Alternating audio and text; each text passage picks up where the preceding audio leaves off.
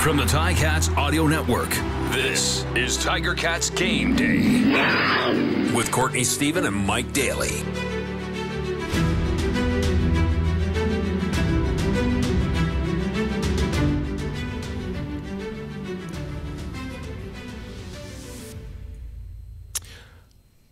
Welcome to Tiger Cats Game Day on the Ticats Audio Network. My name is Courtney Stephen, as always joined by Mike Daly. Mike, Ticats are back off the bye week, fresh and rested, ready to take on the best team in the CFL.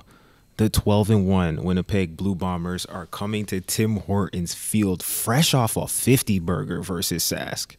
Now, I don't know what's better, playing a game and dropping 50 points or getting a bye week and resting your quarterbacks that are coming off of the 6-game injured list. Which team right now is feeling better coming into this game?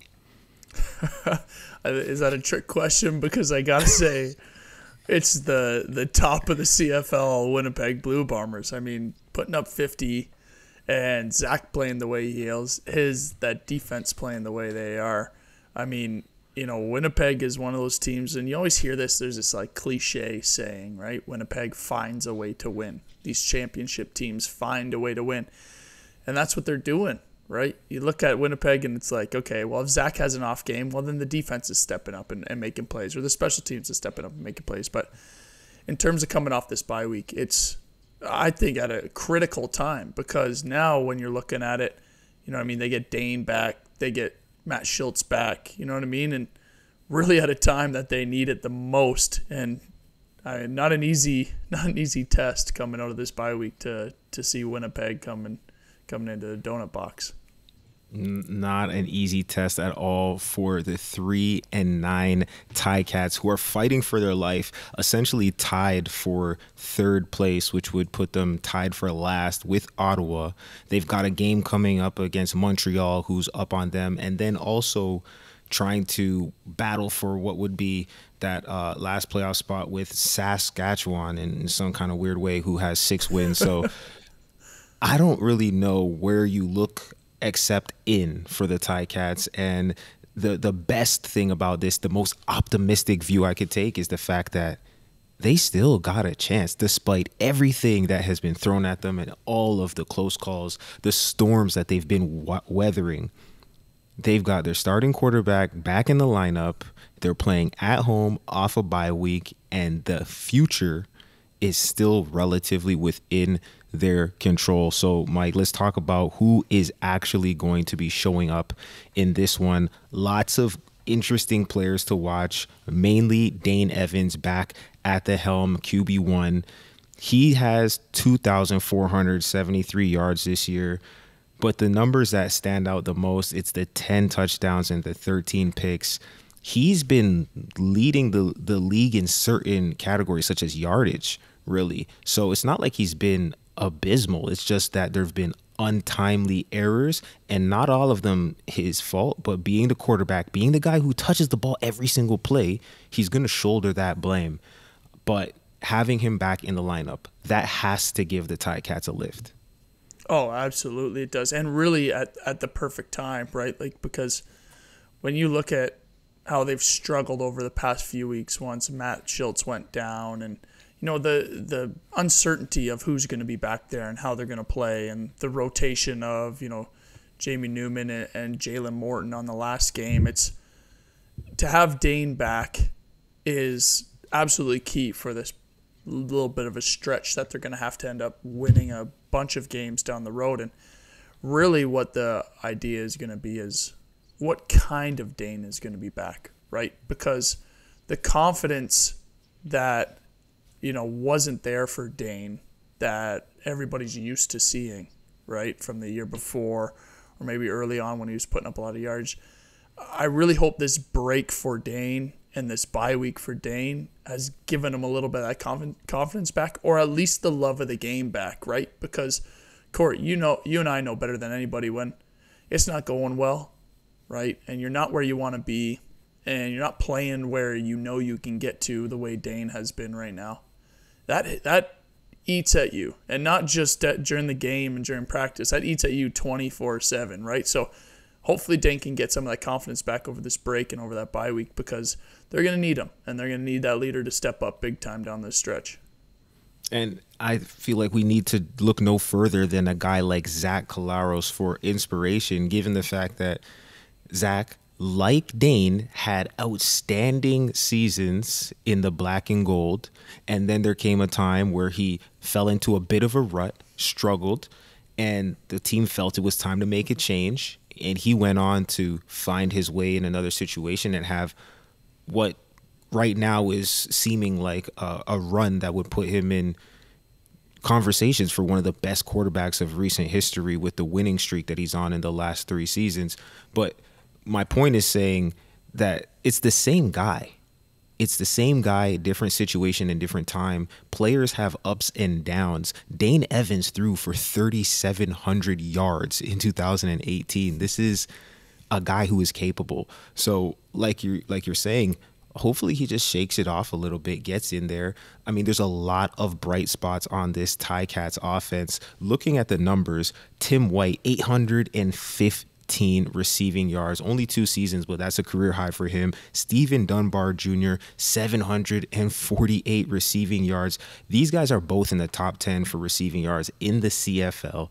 And I mean, Tim White's 99 targets, second in the CFL, 95 for Dunbar, that's tied for third. So they've got weapons and they're giving them opportunities to make plays. I think the story for the Ticats has been making the plays. We talk about opportunities, but it's just making the plays.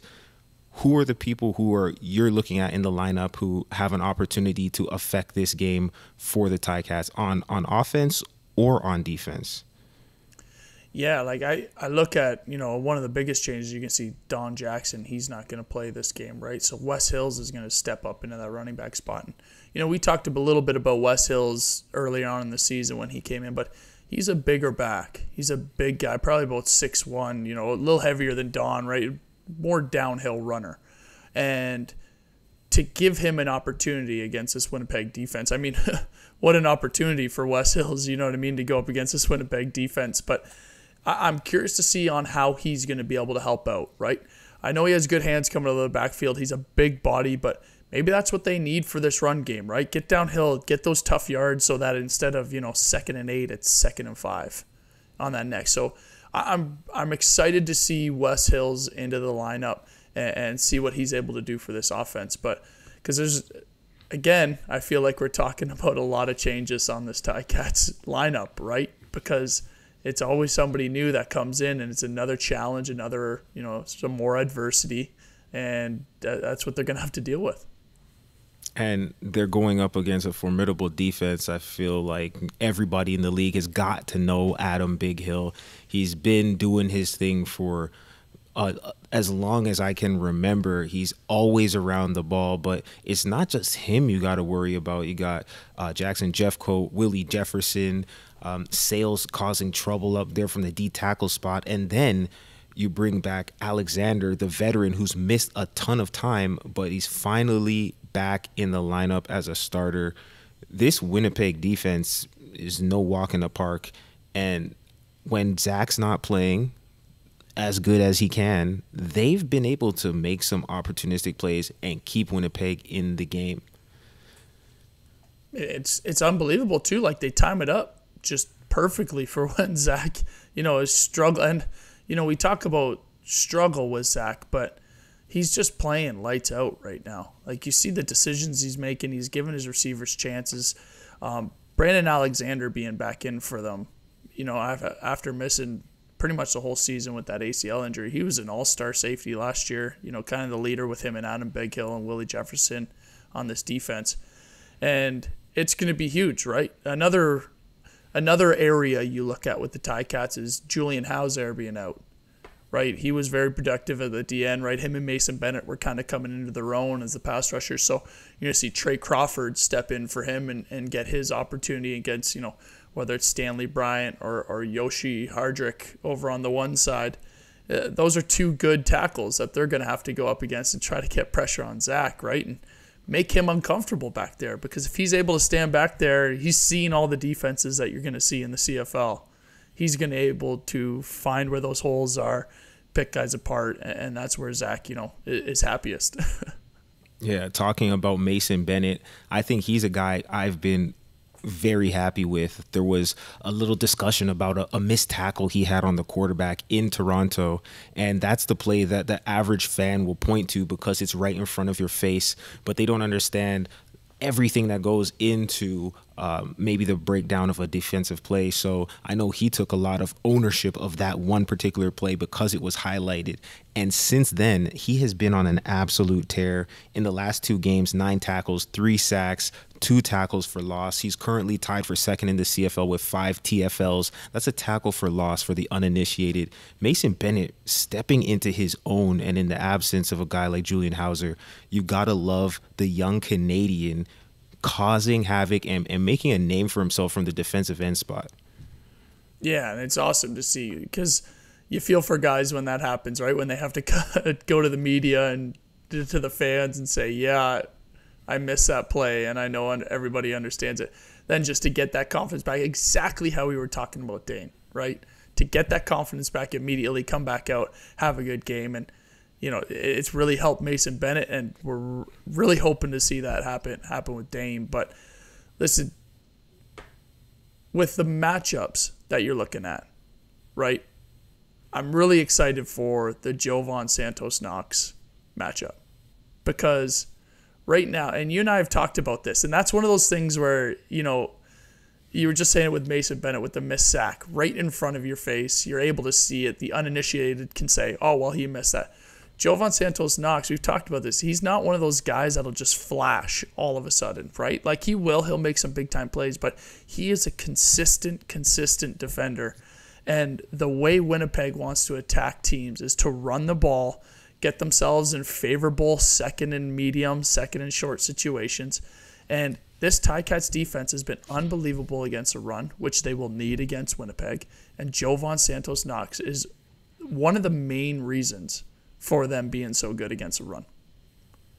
Yeah, totally. Last game, he had 10 tackles, and guys like Dylan Wynn up front, they have a reputation for wreaking havoc and destroying the pocket, so it's uncomfortable for passers. But in the run game, sometimes a guy like Micah Johnson or Dylan Wynn, they're really eating 2 blockers so that Jovan can stay clean, and that's how you get 10 tackles. Going up against Brady Oliveira, who's been having a great season, he has 697 rushing yards. I mean, for all intents and purposes, yardage-wise, Winnipeg and Hamilton, they match up very equally, both averaging around 360 some odd yards per game. So that matchup's really a push. But the Ticats averaging a little bit more on the pass, and Winnipeg averaging a little bit more in the rushing game. So to your point, Jovan Santos Knox is going to have plenty opportunities. He's like the key under the front doormat. You can count on him to be there when you need him. I can't wait to see him plug up some holes. And I know that one brought a little smile to your face. Let's talk about these smile cookies from Tim Hortons. The annual Tim Hortons Smile Cookie campaign is back, Mike, starting on Monday, and 100% of the proceeds from the sale of the Smile Cookies will support 665 charities and community groups across Canada. To participate in this year's Smile Cookie campaign, visit your local Tim Hortons restaurant and place an order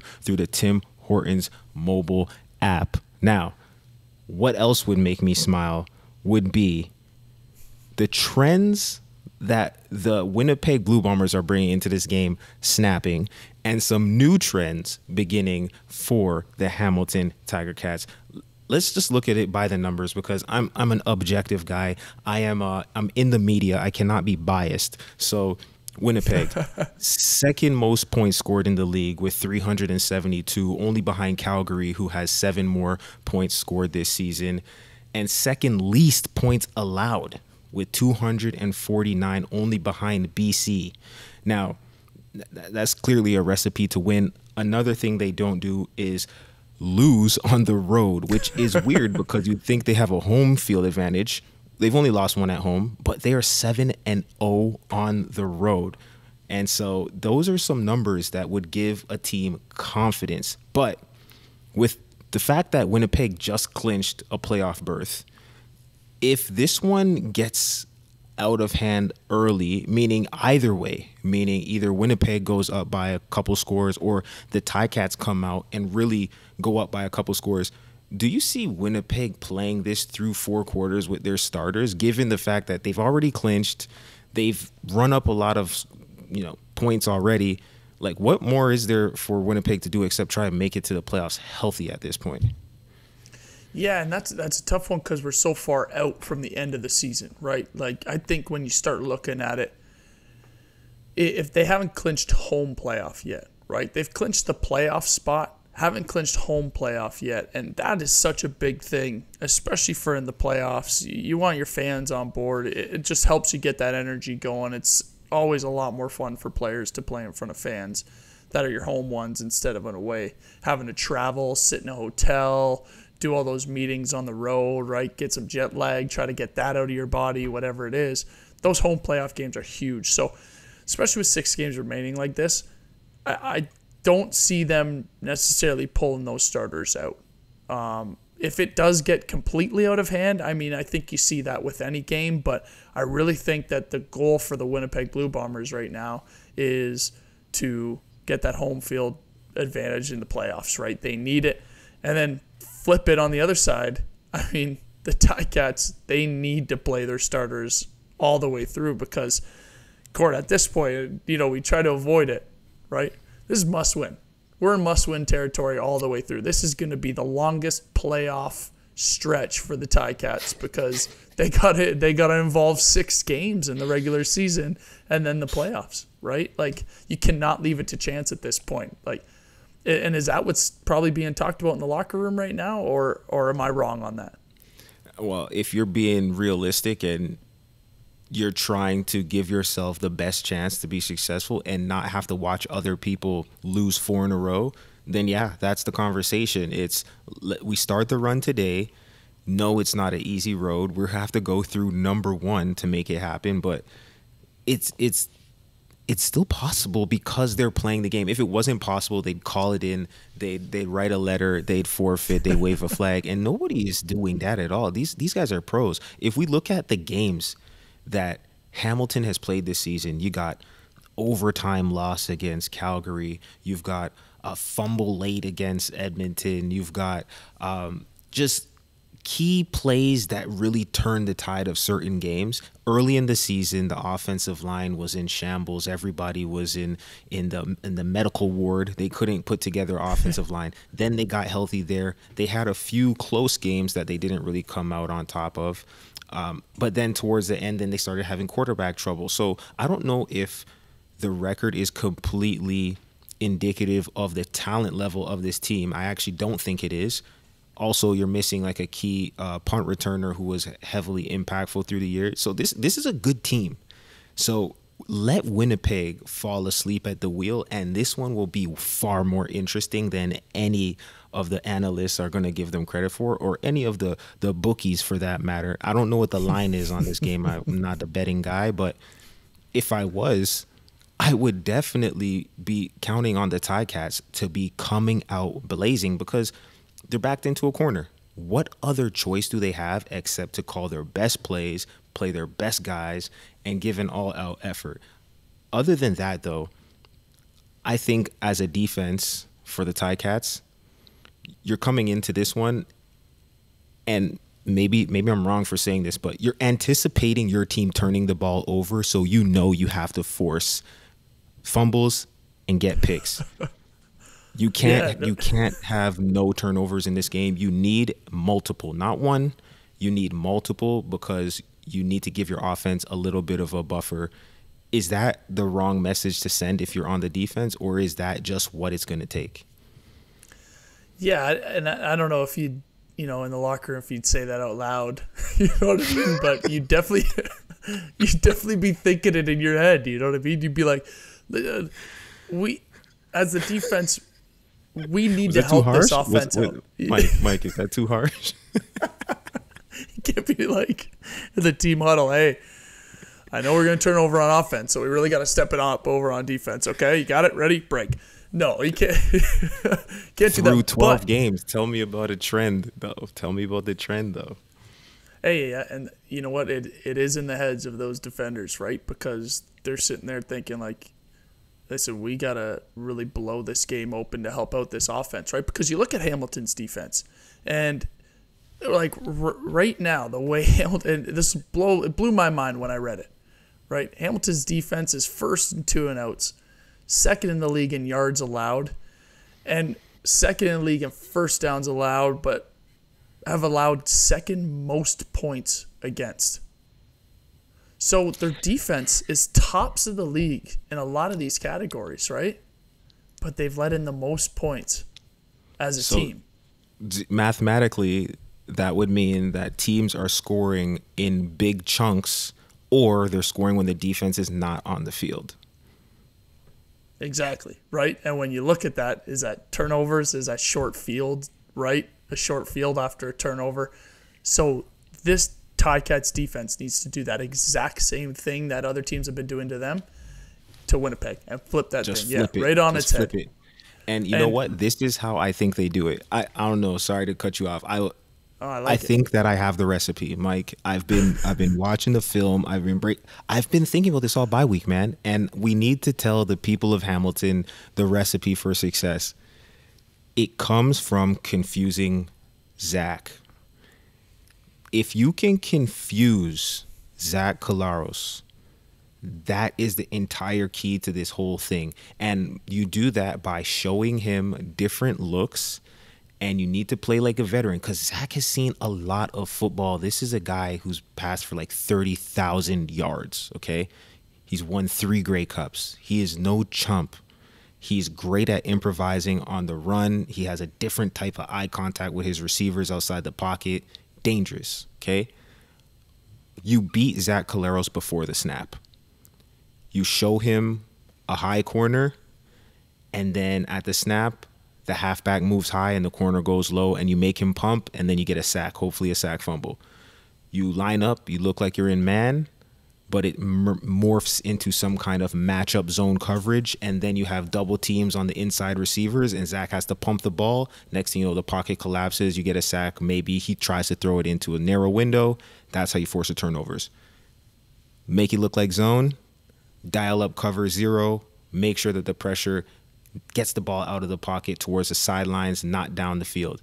Those are the ways that you beat Winnipeg, in my humble, not informed opinion. I mean, I wouldn't say non-informed. I wouldn't say non-informed. It's definitely informed. I'm trying not to criticize the coaches, but I mean, this is what I would do if I was a coach. I would dial up cover 0. I would dial up match, and I would just make it look like man play zone. Make it look like zone play man. If they do that, they could win this game. No one else is saying that the Ticats could win this game, but that's the recipe, Mike. They gotta confuse Zach. And I love that you said that, because one of the main things that I want to talk about with the matchups was Tunde and Cam Kelly versus Zach. Because when you start talking about trying to make this defense look a little bit different, and you know, if you want to show man and then play zone, show zone, play man, show pressure, don't send any, vice versa, it relies on those 2 guys specifically the most. Right? Whether there's, the safety is showing down low to show that pressure look, like Tunde walking down, Cam moving around at that Sam spot. A lot of offense is based on where's the free safety and where's the Sam linebacker, right? Mm-hmm. A lot of offense is based on that, is trying to figure out, okay, where's the pressure going to come? If the free safety leans over to the short side of the field, well, that's probably because he's compensating for pressure coming from the short side of the field. Right? Mm-hmm. And that's where it's going to rotate to. So knowing that, and Tunde playing a ton of games by now, right? Cam becoming a vet of his own at this point and making big-time plays, they have to be confident in themselves and the play call enough to show these different looks long enough, because Zach's seen a lot of defenses. We've talked about this. He's seen a lot of defenses. They have to show that disguise long enough so that Zach can be confused, because you can't just show it for a half second and then move out of there right away. Zach will figure it out right away. So I love that point. Absolutely. And you can look to the Ticats' last game to see how offenses, knowing that that's the strategy, how they would combat that is getting the Ticats defense into checks. You know, most teams play 4-by-1 or empty formations, meaning 4 receivers on one side, 1 receiver on the short side of the field. They're going to play a small handful of coverages. Maybe there's one that they go to most times. Second down, 4-by-1, we can expect them to play blah, blah, blah, right? So the offense is going to motion into that so they can negate all variables and say, we know what they're playing. We have a play for that. Or the first second down, second and manageable, 4 to 8 yards, I guarantee Winnipeg comes out with a freeze motion, meaning all of the receivers run to the line of scrimmage. Zach is going to give a hard count and fake like he's going to snap the ball so that they can see those defensive backs rotate. Okay, everybody's backing out. There's no pressure. Okay, good. I know that I've got time now because nobody's blitzing. It's just 4 D linemen versus my 5 offensive linemen. I'll let these routes develop and get downfield. So those are the things to look out for, the freeze motion and the use of selective formations to get the Ticats to check. But we have to go to level 2.0 football here. We're not going to win the game playing training camp vanilla football. It's got to be all the stops. Pull out your playoff plays this day. Yeah, absolutely. And the biggest thing, too, is, like you said, if they do that freeze motion, right, it's that experience in the backfield to say, you know what, I'm just going to change a play. I'm going to change a play. I know the playbook. Tunde's been there a while. Jovan Santos Knox has been there a while. They're able to just say, you know what, they caught us in this. We're switching the play. But listen, there's a couple road trips coming up, and it is hard to transition into ad reads, but there's a red tag trip for 4. It's the redtag.ca Ultimate Hamilton Tiger Cats fan trip contest. This is your chance to win a trip for 4 to fly and stay with the team in Montreal for the Ticats September 23rd game. Huge game. Huge game. Fly, stay, help the Ticats win this game. Right. To enter, hit ticats.ca/redtag-fan-trip. Get out there to support that game. It is not easy to transition. Huge game. Huge transition. Mike, the transition from Winnipeg to Montreal is also going to be key because these 2 games are the season. They really are. And that's really one game at a time. But, these 2 weeks, the coaches have been letting them know, take care of at home, and then we go on the road. It doesn't get any easier. So we talked about Cam Kelly. We talked about Jovan Santos Knox. We talked about Tunde Adeleke. What is the one thing that the people at home and in Tim Hortons Field should be looking for during this game? What's a storyline? Of course, there's the playoff picture, but what's a storyline within the storyline that people can watch? I have one in mind, but I'm interested to hear what you will be watching during the game. Yeah, what I'm very curious to see is how this offensive line will protect against, probably the best pass rush in the league with Willie Jefferson, Jackson Jeffcoat. Those 2 are a handful to deal with, right? They cause problems all the time for every offense that they're playing. And really the reason, when we talk about Winnipeg's defense, really the reason that defense is playing so well, right?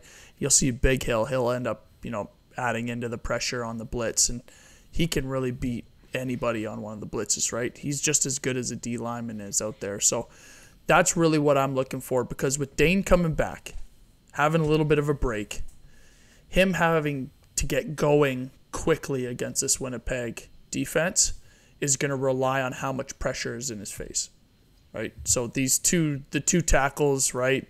Tyrone Riley, Colin Kelly, these 2 are going to be huge to slow down Willie Jefferson and Jackson Jeffcoat. And not just slow them down from getting sacks, right? But slow them down from getting into the face of Dane Evans and making sure that he has a clean pocket to throw from so he can see his receivers, get the ball downfield, make big plays. Because if they get some pressure on Dane and, he has to start moving out of there, then bad things happen. And that's where I think that I'm looking to see if this game can really break open, is with that offensive line against those 2 guys. How about yourself? It all starts with the person most appropriately named, wearing 51.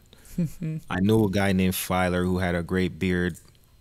Now, it's the other beard stepping in. Can he ID the mic, call the protection, and protect Dane Evans? If Dane's comfortable back there, it could be the X factor in this one. But there's another guy. I know we like to talk about the Ticats, but I can't help it. Ticats fans are so familiar with number 4, Zach Collaros. Well, that's how I knew him. He's coming home. Like, he lives in Ontario, right? Yeah. His family is here. He's going to have tickets to this game for a bunch of folks.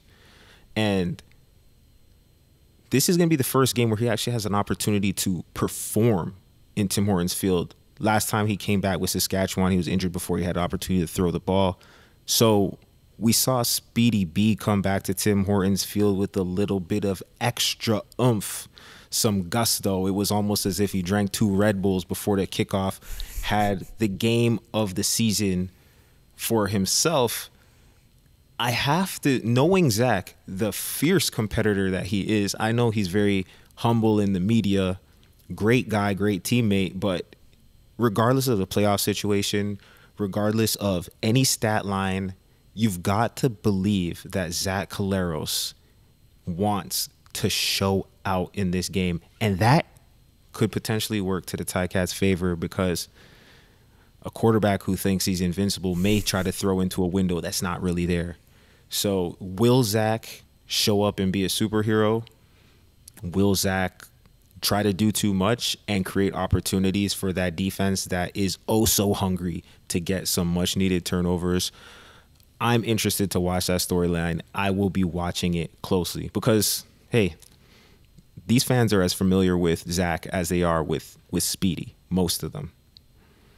Yeah, for sure. Like everyone in Tim Hortons Field will remember the Zach Collaros days when he was playing with like the MOP caliber that he was when he was at the Ticats. And like you said, is he going to try to do too much?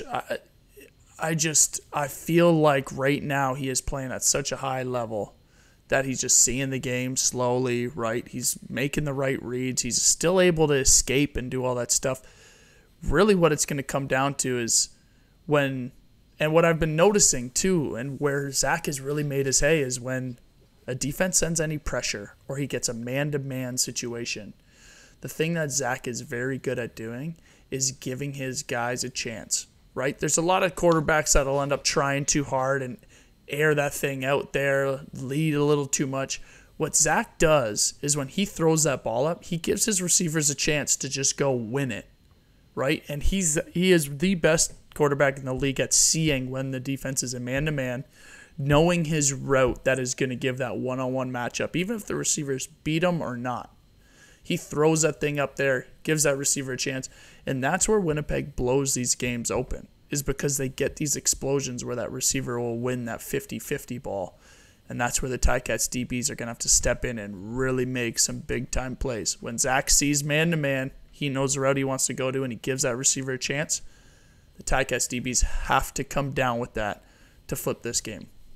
Please identify Dalton Schoen before every play. The young man has 10 receiving touchdowns. He is making quite the name for himself. And regardless of if you knew him coming into the season or not, he's averaging 17 yards a catch. That means that these are the plays where he's showing up. It's the ones where Zach is outside the pocket, directing traffic like a point guard. Who ends up on the other end of it? Dalton Schoen. So Winnipeg, they're coming into Hamilton, and then it's Montreal. They've got Sask.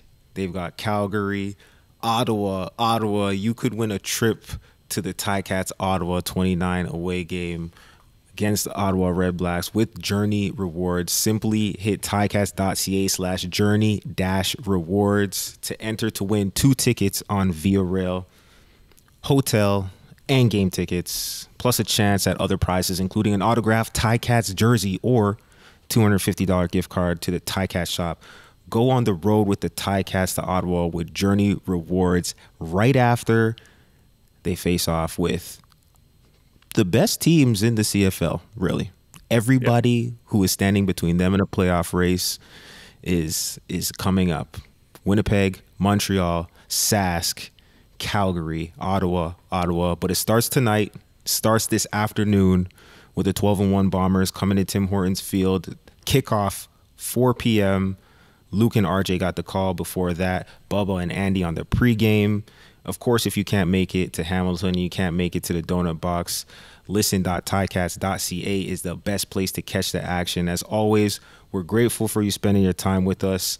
And until next time, from Mike Daly, I'm Courtney Stephen. Have a great game day. It's game day and you're ready. So are we. Let us know your thoughts. Email us at gameday@ticats.ca. Courtney Stephen and Mike Daly are here every game day with their insights into today's game. Subscribe to the Ticats Audio Network on Spotify or wherever you get your podcasts.